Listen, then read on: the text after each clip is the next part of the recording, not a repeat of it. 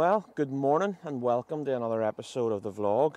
As you can see, I'm joined again by Jack the Carp dog, so you can imagine I'm just down on my little local club lake.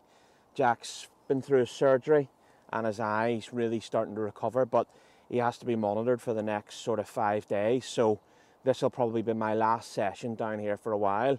Started off down in peg 2 about 6:30 this morning.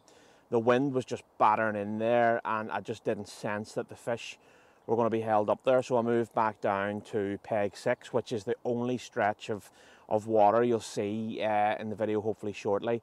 It's the only stretch of water that is calm compared to the wind battering down, so we're off the back of the wind really. I know yesterday there was gusts to about 45-50 mile an hour. The reason I'm out today is the fact that the pressure last night dropped down to 977. I think it's about 985 at the minute, so it's good for some bait on the bottom. With it moving towards spring, or what I would call sort of spring time, a bit more bait has been introduced than what I usually have. Right. I suffered a hook pull within the first sort of 5-6 minutes of having a rig out, and I think the issue was just with that set of snags down there, you have to really bully the fish out to stop them getting into it. And I probably give it too much stick initially and have pulled the hook, but that's just one of those things. I would rather suffer a hook pull than a fish tethered up around a leader in line in there. So we're just here again as usual till tomorrow morning. As I've said in the previous vlogs, we can stick the bivvy up over here. We're not breaking any regulations. It's nice to do so, and I'll be away first thing in the morning, so we'll see what happens and I'll keep you posted throughout the rest of today.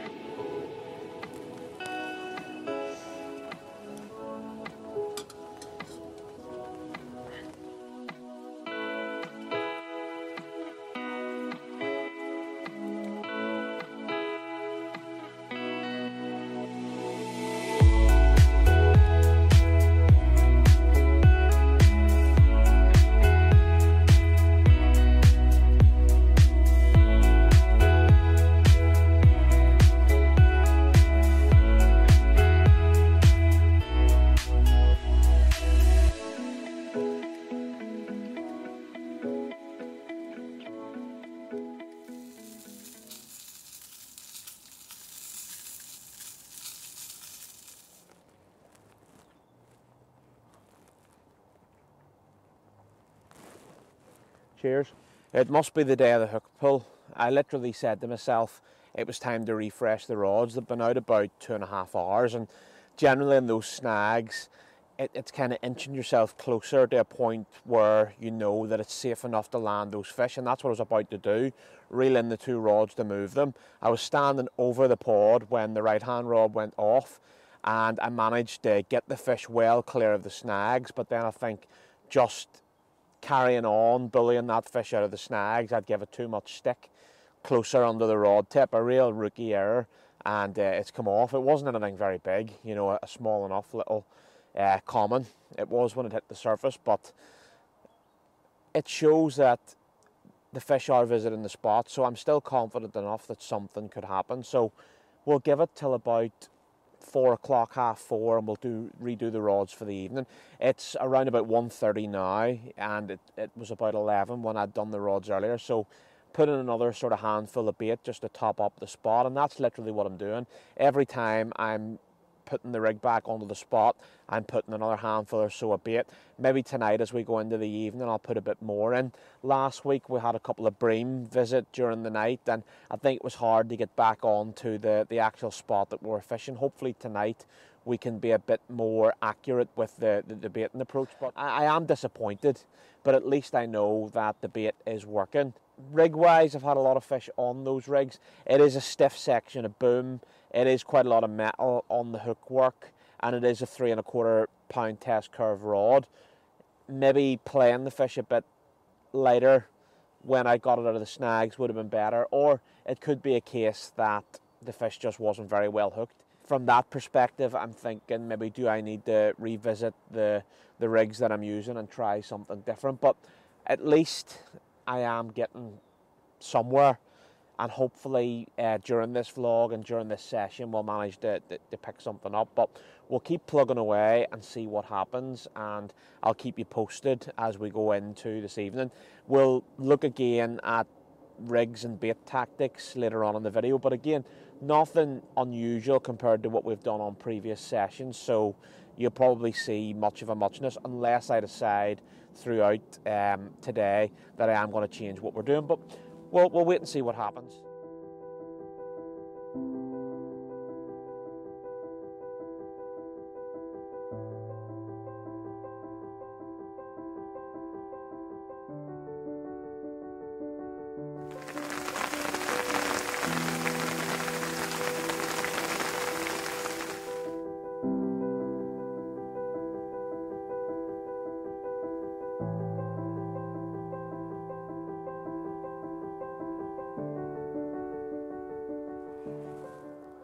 Well, I was just getting ready to bring the rod back in, and literally it's ramped off the left-hand rod with this lovely little mirror, probably about 12 pound or so, but a really great start to the session.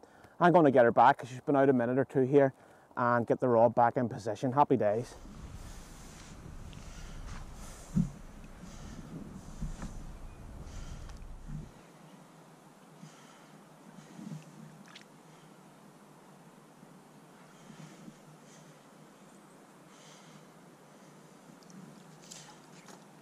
I thought I'd come and do a check-up after having that mirror earlier. I literally have had a bite to eat and put the rods back out for this evening. Back on the same spots. I've already had a couple of liners on the left-hand rod, the rod the fish come off. Again, tonight, fishing them further back from the actual snag that I was initially fishing to give myself time to get out from the bivvy. I don't really have much form on this peg myself for evening bites, although speaking to other anglers, it seems to be, as light levels fall, and right through to the early hours of the morning, that the fish seem to be feeding. So I suppose there is still a chance. I have backed further off those spots, so the confidence isn't as high that I will get something through the night. What I will tend to do, as you've seen me before, is get up at first light, put the rods back onto the spots that I was on before, and put them back out, and that's basically what we're going to do. It'll be a quick pack up in the morning and away home, and that'll be me sorted. So I'll keep you posted throughout tonight, and later what I will do, as I promised, is I'll show you the bait and rigs that we've been using on this session.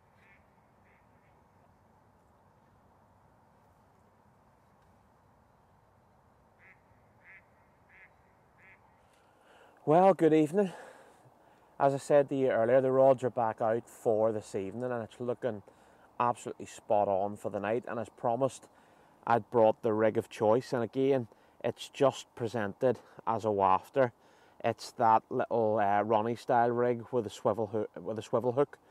I have a bit of fluorocarbon there, 0.53 fluorocarbon crimped, and an anti-tangle sleeve, and I have 2 blobs of putty along that just to keep it to the deck, because I'm obviously paranoid that sometimes with the odd kink in the fluorocarbon it might be lifting and the fish might be spooking off it. But that is the rig of choice, and hopefully that can be seen. But that's what we're using, and again, nothing different. I have my bag of the Formula Plum, which I've got good mileage out of 10 kilo of that, but I have put in a bit of extra bait today. As I say, probably when I say a bit of extra bait, I've probably put in about 3/4 of a kilo. It's not really been that much. It's just obviously I'm used to fishing over the winter either single hook baits or little small mesh bags of pellet and stick mix and things like that. So we have started to add a bit more bait in as the fish wake up, and I'm confident something might happen. Maybe not tonight, but definitely at first light. And it's all about using your eyes, getting up first thing in the morning, checking the water, having to see if you can see any fish. I started down in peg 2. The wind was hacking down there. It just didn't seem like it was right. I must have fished there for about 45 minutes, not even an hour, to be honest. I came walking up here, stood in the peg after reeling the rods in, obviously, and within the space of maybe 10 minutes of just standing here, I looked out and I seen a little common come up twice, and it wasn't that big, just a small fish, but it was enough for me to realise that there was slack water here. It was calm, the fish were on the back of the wind. It was a cold wind pushing down, and lo and behold, it did pay off. I had obviously 2 lost takes. One definitely when I had it 3/4 of the way across, and it wasn't a very big fish, and then that fish you seen earlier on in the vlog. So to be honest, regardless of what happens from now, it's not a blank, so we go home happy. But it would be nice, obviously, for the vlog and just for my own peace of mind and joy of angling, it would be nice to see something else come off. But that last fish with that rig was absolutely nailed. You know, that fish was going nowhere. The mouth wasn't the cleanest on the fish. It has been caught a few times. I don't know about recently. It didn't look like there was any recent hook holes. There was a few bits of scarring and stuff around the scissors of the mouth where the fish had obviously been caught there and dragged through goodness knows what. But in saying that, the actual fish itself, a few scars and wounds that were healed, but quite a clean fish, to be honest, and a nice fish. I'm not sure whether it is one of the newer stocked fish or one of the original fish, to be honest. It looked more like an original fish. It fought really well as well, so it was a good scrap. We're going into this evening with anticipation and excitement that something might happen. If not, it'll be a good night's sleep, and me and Jack will be toasty here in the bivvy. Last night, what a contrast. I mean, the wind was absolutely hacking through at 50 odd mile an hour. Tonight, it is lovely, flat calm along the water. There's still a slight rippling breeze blowing down the other side of the lake.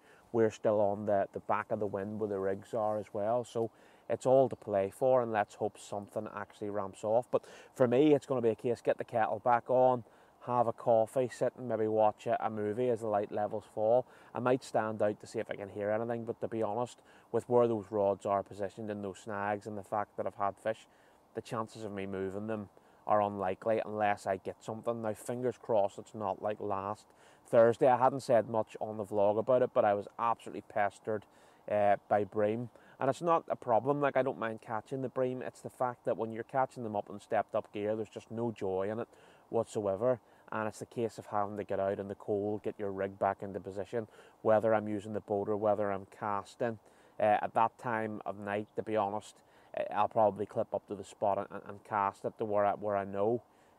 It depends whether I want to put a bit more bait out or not, but hopefully you'll see me again throughout the course of this evening. If you don't, you'll know that's because we haven't caught too much or have nothing else to really show you to the camera, and we'll get the rods back out at the first light in the morning and really get an opportunity for another bite before we go. But I'm hopeful that something might happen, so here's hoping.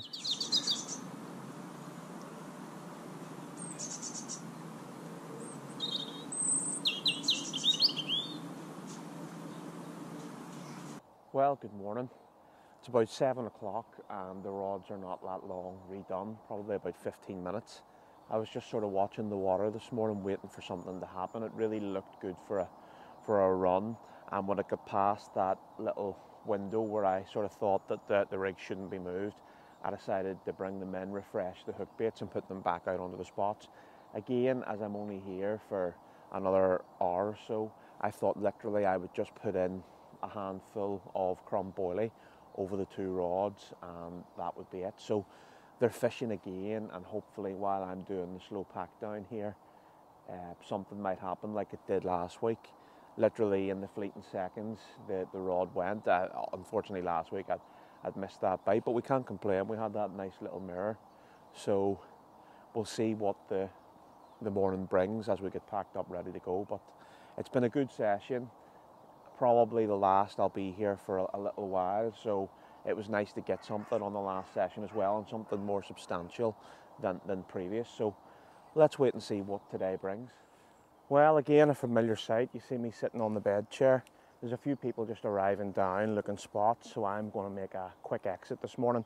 I'm literally just going to pack up the last few bits and pieces, bring the rods in, and that's me good to go.